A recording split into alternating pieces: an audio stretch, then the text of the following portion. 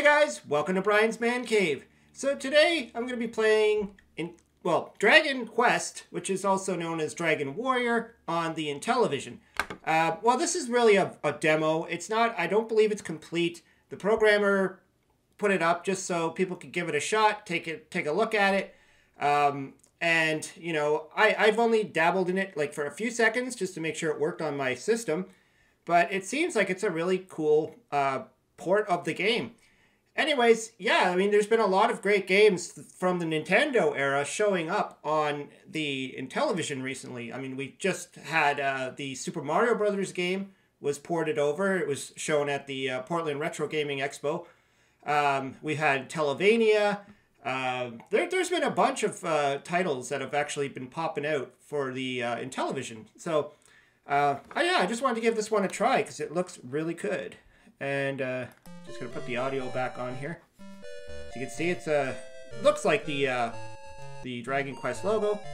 I've been playing Dragon Quest actually on the Nintendo Switch, which is a kind of an amped up version of it with newer graphics. So you can see it gives you a continue option or a new quest. Well, I mean, I can just do a new quest. B M C. Well, you gotta put something else. I'm just gonna put this here. Are you sure? Yes. I mean, even these menu screens are really good. Really looks like I'm gonna just put normal. There you are. That looks cool. I mean, it looks like Dragon Warrior. Descendant of Adric. Listen now to my words. It's a lot of reading. I'm not gonna sit here and read it all.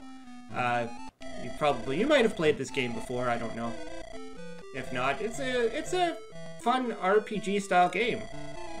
You know, one of the first ones for the the first ones for the Nintendo. I mean, there was Final Fantasy as well. There was a few that were on the system, but this one I remember playing it when I was a teenager. I didn't own it for a long time, but the kids I was babysitting for one summer, they had it on their Nintendo, and you know, I got to their house early. The kids were all sleeping, and I decided to start playing this game. So you can see your stats show up when you stop walking. So it's level 1, hit points, yeah, all the fun stuff there. So yeah, you got to use the menu item, the menu to pick things up. So I'm on a treasure chest, so I'm going to take it. So the Nintendo did the exact same thing, but the Dragon Quest on the Switch, they changed it, and I think when they released it on the Game Boy, that you don't have to go to the menu to take things. You just push the button, and it'll just take it. Same with the stairs. To use the stairs or the doors, you don't have to just go to the menu every time, because it is kind of tedious. Found the magical key. We go and talk to these guys.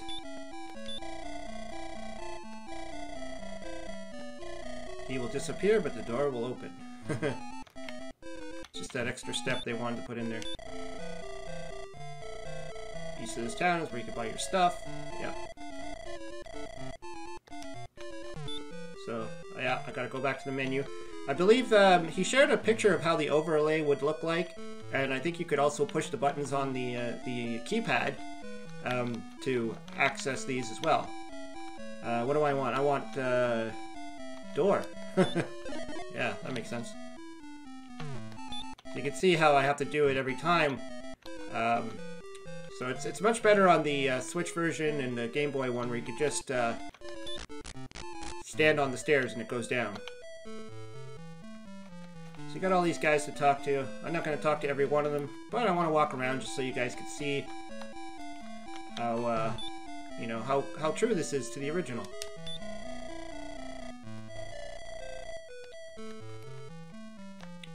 It's very inspiring seeing games like these made on the Intellivision. It really shows what can be done. And it really, you know, for people like me who like to make my own games as well, this is a real encouragement to see that this can happen. Even the music is like spot on. Like, can't believe that this is you know, on an Intellivision and not the NES. And I'm playing this. let's go into the open world. So there's that's a town there. There's all the grass. I like the water. I like the movement of the water. It's a nice touch added in there. Okay, so we got our first enemy. It's the blue slime. Gonna fight him. This probably has the same. I don't know. I'm not sure if this has the same system as the NES one, where it takes forever to gain experience in gold. The Dragon Quest I've been playing on the Switch and on the Game Boy version too. It doesn't take as long. You get a lot more experience, a lot more gold, and it doesn't take forever to get up to level 10 or whatever. But the Nintendo version, the NES version, takes forever. You grind and grind and grind. Excellent move. Alright. I can go up. I believe if you start running low, you have to go to a rest until you get the magic heal.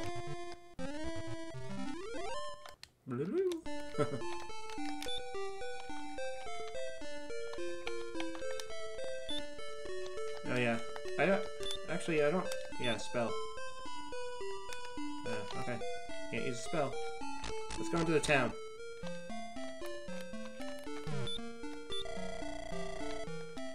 I think that's the other thing that was eliminated too. You don't have to hit the talk every time you go up to a person in the newer ones. But I guess when he made this, he wanted to make it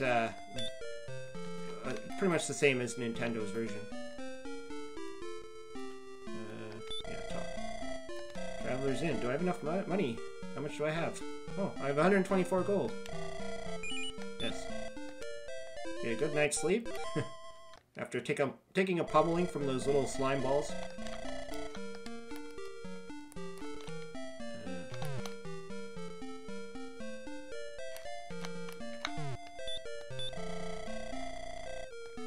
See him when your levels are raised. Now, like I said, this is a demo. He did say in the forums that it's not completed, so I don't know how much of this game is completed. And this was posted about a year ago, or maybe the end of last year. So I don't know. Again, I don't know if he's been working on this or if it's just, you know, another side project, and it'll be a one-day release. Even when I first tried the Super Mario Brothers, it's a demo. The one that I played about a year ago, or maybe 2 years ago, and now it's finally completed. There was a boxed one sold at the Retro Gaming Expo. I've seen a few YouTubers talk about it. See if I can find any more. Oh no! See if I can run away. Yay! There's the cave. Uh-oh, red slime. Not sure if there's a difference between the red and the blue as far as how strong they are. Nice. Excellent move. Oh, got to the level 2. I'm stronger. Just love these scrolling menus too. I have no idea how he did that. Uh-oh. And I'm dying too. Great. That ain't good. I'm gonna die. Oh! Now we're dead. Oh no.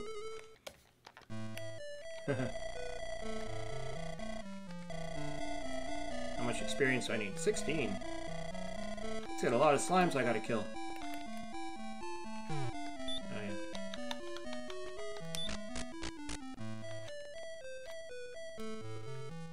I'm just gonna assume that this entire game is going to be exactly like the NES one. Just like I said, I've been playing the Dragon Quest on the Switch, and it's pretty much the same game. It's just different graphics and some improvements here and there. I also downloaded or bought the second one, which I've never completed. Even on the Game Boy, I've never completed the second one. And I started playing it and I got lost, so I don't know if I'm gonna have to start over. So I got to a point where I'm like, everything is too strong for me and I can't get out of the area I'm in. I don't know. I don't know what I did. This ghost thing is killing me. Uh-oh. Uh-oh. Should have ran. I think he's gonna kill me. Come on, die. Oh! See, you gotta grind. You gotta do the grind for a while. You gotta kill all the slimes for about, I don't know, an hour. And then you can get somewhere. Anyways, this is looking great. I mean, this is something that'll be... if it gets released, I'm sure a lot of people are gonna love it.